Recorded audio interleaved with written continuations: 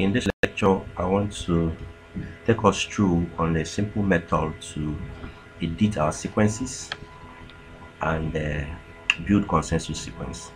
Let's assume that we have sequenced a gene, a certain gene, both the forward and reverse. How do we look at that with the sequences?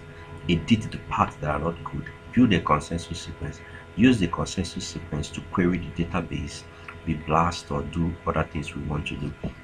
So first go online, BioEdit 7.2, download it and install. Once it's done, it will look like this. It will look black, see if it's dark theme, just like this. So you look out for your sequences, either here, open sequence set, or two files. So if you click where you open, go to where your file is, but once you open to see search through the folder, come to the file type and select all. Make sure it's in all, so you'll be able to see every file inside a particular folder. So you select the first strand, the forward strand first. This is my two, forward and reverse. Select the forward first, and two interfaces we open. One is like showing all the sequence like this, another is showing the chromatogram. This is a chromatogram. This file is an AB1 file. It comes as a chromatogram. There is another one that comes as FASTQ file. It doesn't have chromatogram. I prefer the ones that has chromatogram. Chromatogram, you can edit the sequence, remove parts that are not good. So here we see our sequences. If you increase this like this, you can scroll like this and look at the sequences. You can see the parts that are not so good. For example, this first part is obviously not good. It doesn't have any peak at all. You can decide to remove it, but for us to do that, first we need to put this particular sequence to be editable. So we click editable sequence, and then we come to this place that we want to remove and highlight them. Maybe the first 10 nucleotide, we want to remove them. So highlight them and we go to edit and copy selection. We have to open a word, a word or notepad. Notepad, you paste it in a notepad. Okay, did we copy it? Let's go back and copy selection. Copy selection. Oh, okay.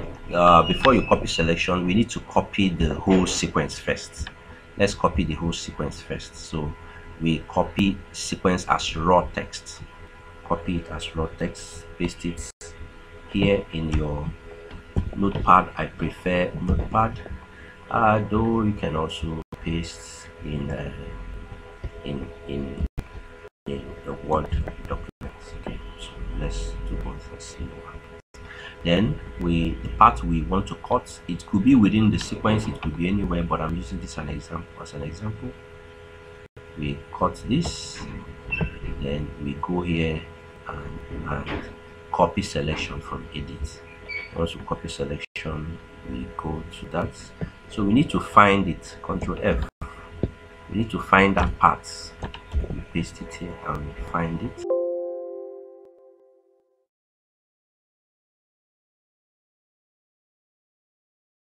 Control F, we paste it, we find it, and we cancel. So once it's done, we remove it this way. Okay, so as we have removed it, then we can go back and look at this the chromatogram again. Any part we feel it's not good, you keep editing until you remove different parts you want to edit. Okay, then we open the second, the reverse, the same way.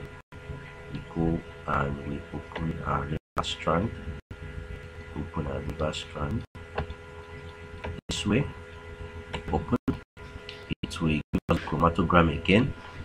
Then we do the same thing, make it editable sequence, and then we want to remove this part.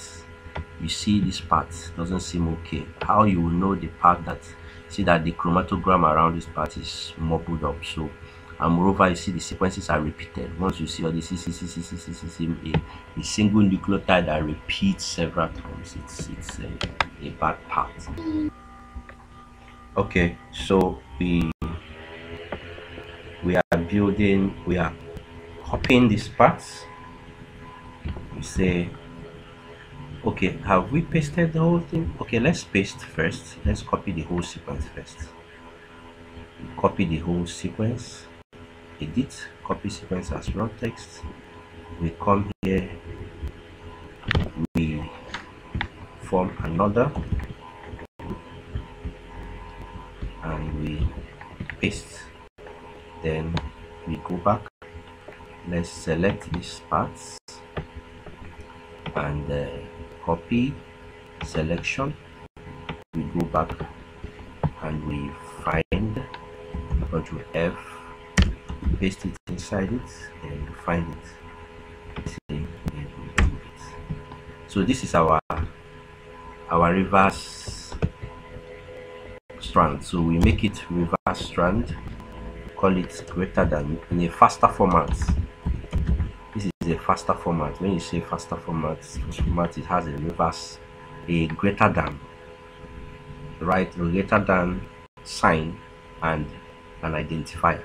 So this is our reverse. We copy it, we do the same thing to our forward strand. We call it forward. Okay, we also copy them and paste them in a notepad. I prefer notepad. So if we copy this, paste it here, then we look for our reverse, copy again, then paste. Then after pasting, we have to copy both of them. Control C. It's now on clipboard. You go back, you need to take them back into the BioEdit. So we close up everything, then we go to file, we go to new from clipboard. Once you click new from clipboard, it will import it. So these are our forward and reverse strands. So for you to, one of the things you will do next is to convert the reverse strand to the opposite. That's what's called reverse complement. Remember, the forward strand is in the direction 5' to 3'. The reverse strand is in the direction 3' to 5'. So, but we need to rotate the reverse strand to be in the same dimension or direction of the forward, which is 5' to 3'. So we click on the reverse strand. We click on sequence, we go to nucleotide, we go to reverse complement. Once you click it, it will change. So the next thing you do is to form pairwise alignment. To do that, you select both of them, you hold Control, select both of them, and you click on sequence, same sequence, and you go there to pairwise alignment, and you choose align to sequence, allow ends to slide. Once you click it, it will give you 2 frames. One frame will show you alignment score, note it, and not an identity, percentage identity. This 0.468 means 46.8% or so, just percentage of alignment. But we are interested in this frame. You can see the forward and reverse. You see that the reverse is lacking basis in the initially, while the forward has it. But if you scroll like this towards the end, you see that the forward is lacking some basis here, while the reverse is complements it. So this is the essence. You should sequence your both forward and abstract. That is the essence. So with this, we can go on to build our consensus sequence. Once you highlight both of them like this, you build a consensus sequence. You go to alignment, you create consensus. It will give you a single consensus sequence. You can copy this consensus sequence by highlighting it like this and click on edit and say copy sequence as faster format.